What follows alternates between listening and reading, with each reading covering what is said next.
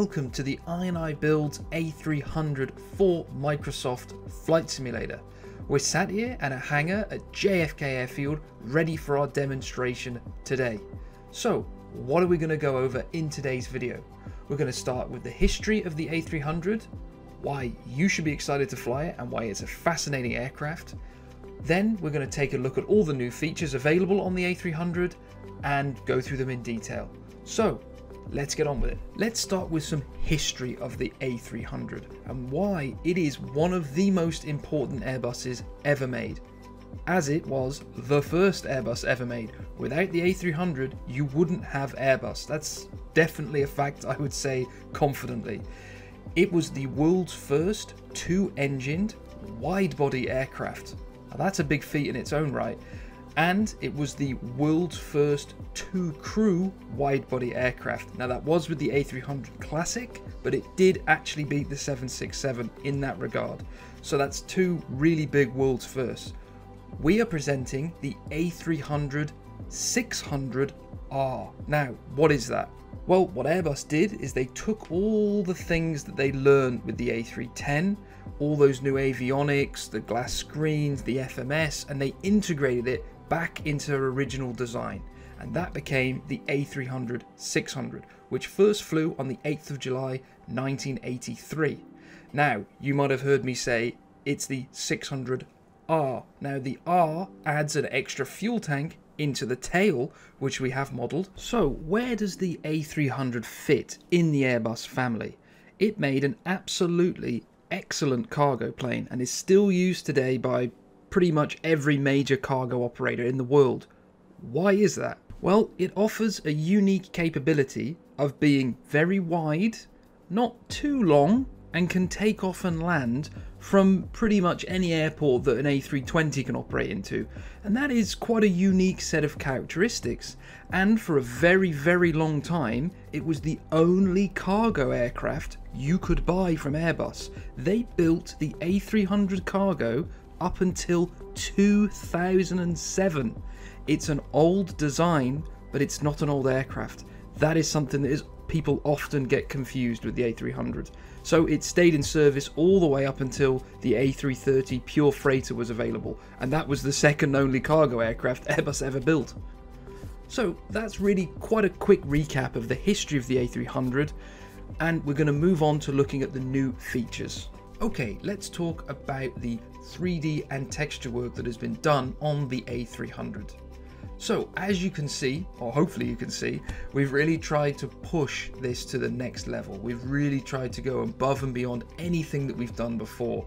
You can see the extra details all over the fuselage, all over the engines, everywhere. We've really tried to push that immersion that you're actually walking around an aircraft and looking at it in real life. One of my favorite effects is actually this kind of paint effect that you get across the aircraft. If you catch it in the right light, you can see it has this orange peely ripply effect on the side.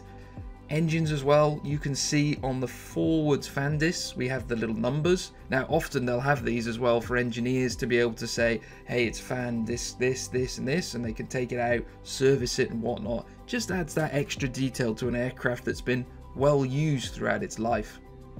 Now let's take a look at some of the landing gear and tyres. Now those tyres look brand new, don't they? Now that's a bit of foreshadowing. We'll get back to that later, but they are brand new and they look really, really great. Now if we poke our head inside of the gear bay, we can see we've got all the hydraulic lines, we've got the reservoirs, all the sort of things that are going on in here that you can check out if you're doing a walk around, along with a lot of extra little details all over the exterior, hatches, things like this.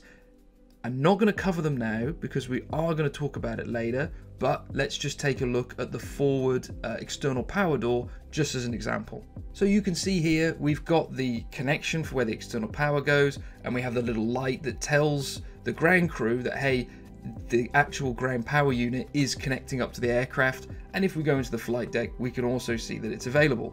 Little things like this are going through the exterior, but as I said, we'll come back to that later. Okay, let's talk about the interior 3D and textures on the A300.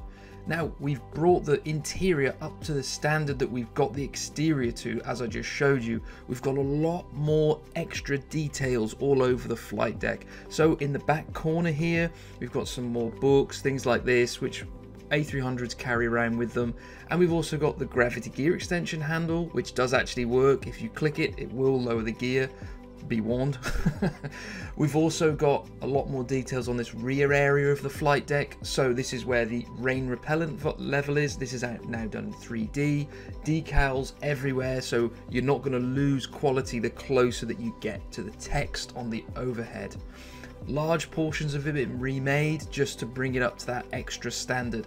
And I really enjoy being in this flight deck. If this is the first time you're looking at the A300's flight deck, it's this wonderful mix of old and new with all the screens, which are CRT screens, so they actually have a curved face, which we've modeled behind a piece of glass. So when you look at it from the angle, they do actually look curved. Same as the FMS, which it may look old, but it's got quite a lot of modern features that we're going to go through afterwards, and this is a lot of it's been changed as well. Now let's move out of the flight deck into the rear cargo area of the A300 freighter. We have all new in this area, new 3D, new textures, everything, and it really is showing you the sort of space and size that the A300 has, as we talked about in that history section. It's a very wide aircraft that can take two of these standard size wide body containers side by side, and the whole cargo area is modeled, as we can see, up to the rear. And we've also modeled the little cargo panel, so you can open the door, change the degrees of the settings of the door, also turn on the light, turn off the light, different areas. So there's a bit of interaction going on in here as well. You can also load custom cargo payloads from the EFB into the cargo area here, which will stay and are persistent throughout your flight. So if you load them on the ground, they're going to stay with you all the way to arrival. Now, we're not going to go through that in too much detail right now, but you'll see in the background some ideas of these custom payloads. Now let's take a look at the A300 passenger's interior. As you can see, a lot more details added here as well to bring it up to the standard that we've got with the freighter. So doors, galley, thing like this. And we've also got a 2 configuration. So you've got business class and then economy all the way back. And we've done more things with the seats, and it's just a very nice place to sit and be in. Okay, let's move back to the flight deck, and we're going to start to take a look at some of these maintenance features and some of the stuff that I was foreshadowing when we were doing the exterior overview. Okay, let's talk about the maintenance options that are available on the A300. First of all, we're going to start with oil. Engine and APU oil levels are simulated, and they will be burned over time. One of the cool things that you have to do as the pilot in the morning is make sure that you drag the oil bug next to where it actually indicates, and as you start the engine, some of the oil is sucked out, and as you turn it off, it's sucked back into the tank, or put back into the tank, and you will actually see that level go up and down during engine start. During flight, the oil will be burnt, and you will need to make sure that you have enough oil before you leave for your next flight. If you ignore the problem long enough, you will actually get a low oil pressure light, and the engine will fail. Now, if you don't want to deal with these maintenance options, they can be disabled in the EFB, so it will just act like a totally normal aircraft, more like we had previously. We also have a similar system for the hydraulic levels. They will all go down slowly over time, and they actually don't always show the same value because they're dependent on temperature. And for the green system, you will often see it fluctuate up and down because when the landing gear is selected up, it sucks a load of fluid out of the system, and when the gear is put down, it goes back into the system. So you'll actually see that one sitting outside the range quite a lot, but it's something to keep an eye on and something to update over time. Now on the EFB, if we choose to service any of these maintenance items, hatches and things will open up on the aircraft that you haven't seen before. So we've actually modeled the whole inside of the engine. You can see the cowlings come open, and this is how you would refill the oil like they would every single night. And it gives you a time for this to take, and you can skip that if you want it to be serviced straight away, but we've tried to use realistic values for these. Same for the APU. Now, let's talk about the brake wear maintenance options. These are actually really cool. So every Airbus aircraft is equipped with brake wear indicators. These are effectively sticks that come out of the brakes, and every single time you brake, they get ever so slightly smaller and smaller and smaller as they go into the brake caliper. Now, every single walk around, an Airbus pilot is expected to check these to see that they're within limits. And you can actually do that on the A300 because these will get smaller and smaller and smaller over time until you need a brake replacement, which is really cool, giving another reason to do an actual walk around. These again can be replaced from the EFB if you need so. Now, I left my personal favorite maintenance option until last. So, as we foreshadowed earlier, all of the tires on the aircraft are brand new, but they're not going to stay that way. So every single time you do a landing, each tire is cycling up a landing and a takeoff and a landing and a takeoff, and they get worn out. Now, you would be surprised that tires get replaced a lot more often than you might think on airliners. So they go through different levels of wear, and we've simulated these different levels of wear throughout each tire on the aircraft. So when you do a walk around, you're going to actually need to check to see, does my tire look worn out? And what does a worn out tire look like? Well, if you can still see normal black tire with kind of a smooth tread, it's okay. Now, if you start to see the cords, which is kind of like the underneath of the tire, it needs to be replaced.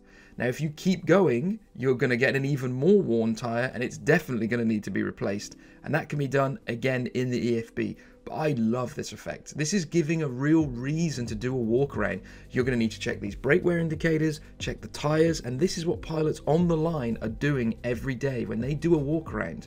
Also, when you're fueling the aircraft, you can see the fuel door comes open, and it will actually show you your pre-selected value, the fuel tank value for each tank, and how they're kind of increasing over time, because fueling can be done instantly or in real time from the EFB. Okay, in this section, I'm going to focus on talking about the sounds that we've added for the A300. And what I'm going to do is I'm going to describe them, and then my voice is going to fade away, and the clips are going to be played so you can hear them without my interruption.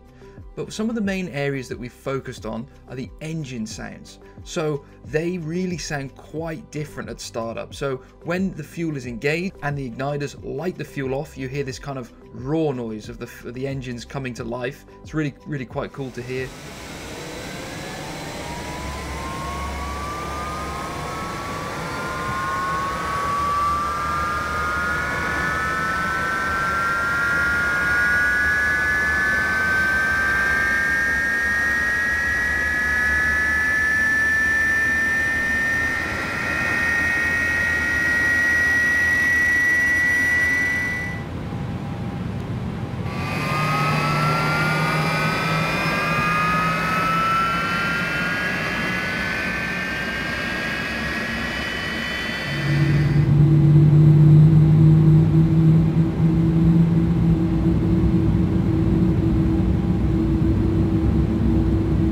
Also, you're going to hear the engines on takeoff sound very different.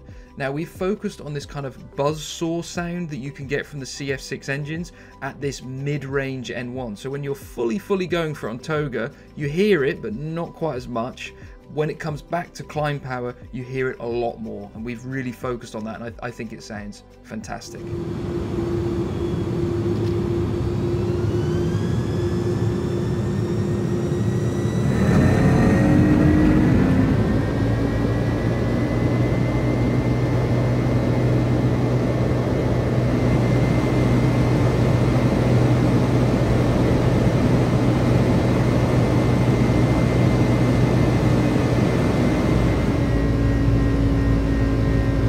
Another area that we focused on are the gear sounds. Now, they're interesting because when you're in the flight deck, you have the gear doors that are right below you. So when you select the gear down, the first thing that you hear is the doors coming open and then the gear transits. But that gear door opening is quite loud, and you can hear that opening in the flight deck and closing again when you're selecting the gear up.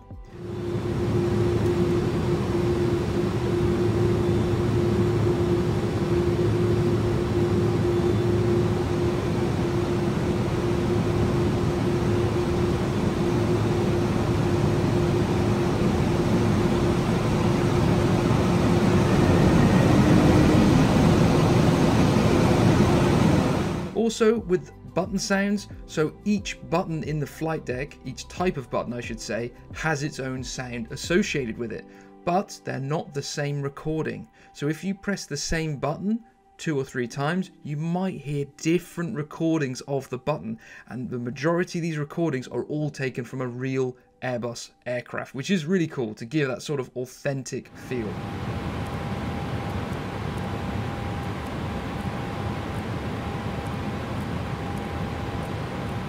That was just a quick overview of the sounds. It's one of those things that's hard to get across in a video. You more just have to load up into the sim and really feel like you're in the A300. Okay, in this final section, we're going to discuss the system changes and a little bit about the flight model. So a lot has changed across the A300. So we've really focused on looking at the new LNAV and VNAV. It's a lot more accurate, a lot smoother. There's not as much sort of jerkiness on the pitch with the flight directors, things like that. So when you're accelerating, you'll notice that the aircraft kind of slowly follows what the flight director's doing, or the flight director might move and then it slowly follows it. This is all limited per mode, so it can only pull a certain amount of G-force. That's what the autopilot's based around, for passenger, or in this case in the freighter aircraft, pilot comfort. And that's actually what you feel in a real Airbus when you say, for example, select I want vertical speed -500 and you're doing a huge climb. It's going to take a very long time for the autopilot to actually correct itself and get back down to that vertical speed, because it's trying to do it without sticking you into the ceiling. And that's all modeled now, which is cool. We've got brand new auto thrust. We have new drawing logic. Now this is something interesting. We managed to find a bit more information on the sort of later A300s that use the older drawing style. So on the A300, you don't draw curves, but sometimes you do. And we have found that out and we've implemented it. So for example, with DME arcs, it will actually draw the curves. Same with intercepts, and we've put that logic in there, which actually makes doing some more of these complex arrivals quite a bit easier. It kind of looks more natural and flies it more naturally while linked with the new autopilot as well. Accompanying this, we've also got new auto land, which is more capable, more realistic. It kind of flares a fair bit later, and we'll also be able to decrab the aircraft, and it even puts the proper correction for aileron in, which is, it's pretty cool to see. Sometimes you think, well, why do I even bother? It's doing a better job than I can. Along with that, we've had many of the core systems updated and changed to match the A300 and also improve system fidelity across the board. Finally, we brought a brand new flight model for the A300, and it's using the latest stuff from Microsoft Flight Simulator. So it's using CFD across the aircraft, which gives it, I would say, it gives it like a heavier weighted feeling on rotation and also on landing. So it kind of feels like you're definitely flying the A300, and the A300's still got its characteristic poor roll control. So the ailerons are really not doing much because there's none on the end of the wing. Won't go through that now, but it's all captured in the aircraft, and that's all been completely remade from the ground up. And that really sums up the A300 in Microsoft Flight Simulator. We really hope you've enjoyed this welcome to video, and we hope you're going to be able to see the aircraft in the sim for yourself very soon. Thank you very much.